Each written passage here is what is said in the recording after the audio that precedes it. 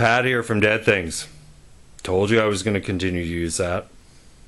So now we talk about air cylinders. And there are some main considerations that you need to think about with air cylinders. One being stroke, which is the length of the cylinder, how far it's going to travel. And with certain mechanisms, which is basically what you use this all with, you can get a lot of travel out of a small throw of a cylinder, or a small extension of a cylinder. Case in point is Widowmaker's scissor prop.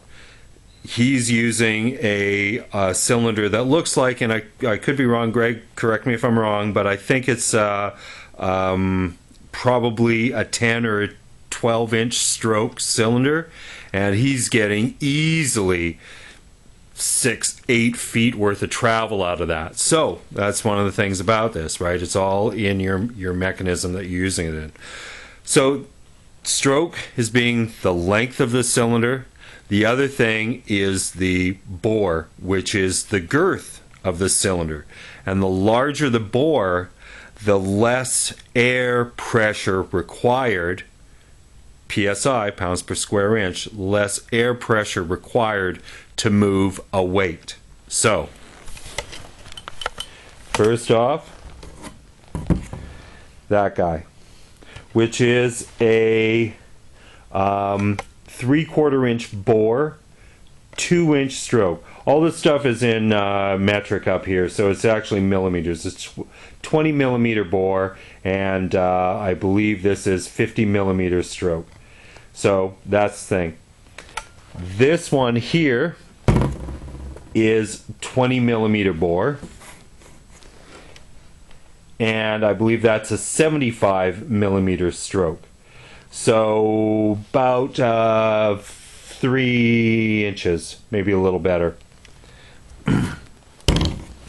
That one there is a 25 millimeter bore, so 1-inch bore, and it is a 200 millimeter stroke, so that's about 10-inch stroke.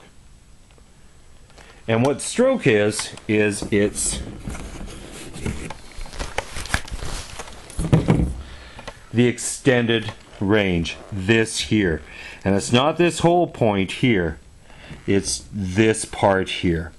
Because you have to put an attachment of some sort on it. This end usually is threaded.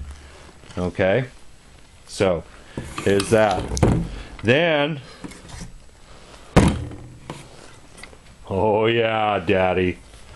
That is a 40 millimeter bore, 300 millimeter stroke. So that is 1.5 inch bore and a 1 foot stroke on that. And that's what I'm going to be using on my the 4-bar part of my witch prop.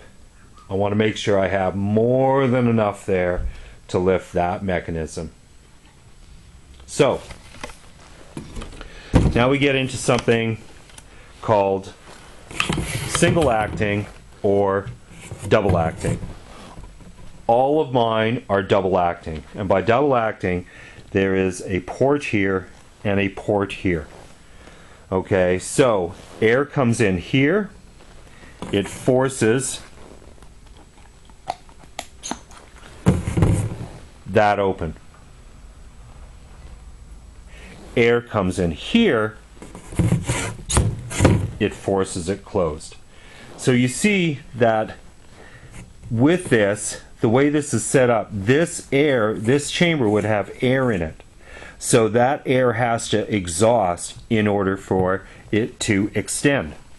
Hence the need for an exhaust on your solenoid, or a way to exhaust on your solenoid. Now, if this was a single acting cylinder, it would have a spring typically in here, but it can be on the extended side, but typically it's on the retracted side. And so air comes in here, extends the ram, and then when the air exhausts out of there, the spring is what pushes the ram back in. This is what I use in my pneumatic groundbreaker, one on each arm. Okay, and these are those same fittings that 1/4-inch green hose goes into.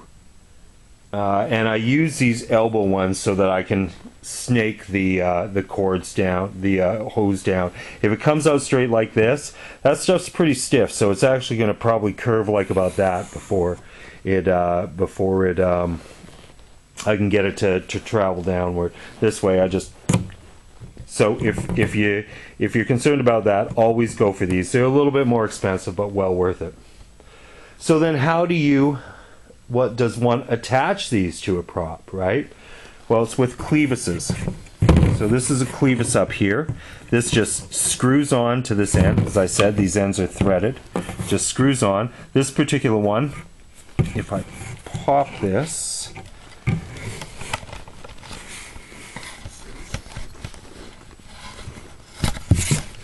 okay, that removes. So then I can put something like, say that, right in there. This goes in like this. In. Oh, I'm gonna focus in.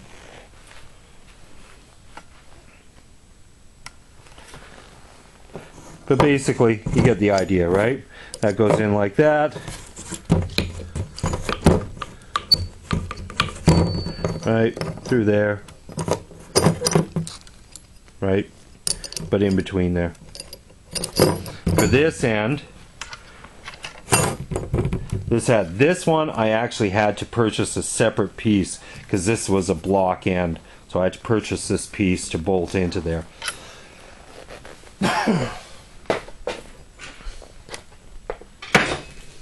Basically, something like that.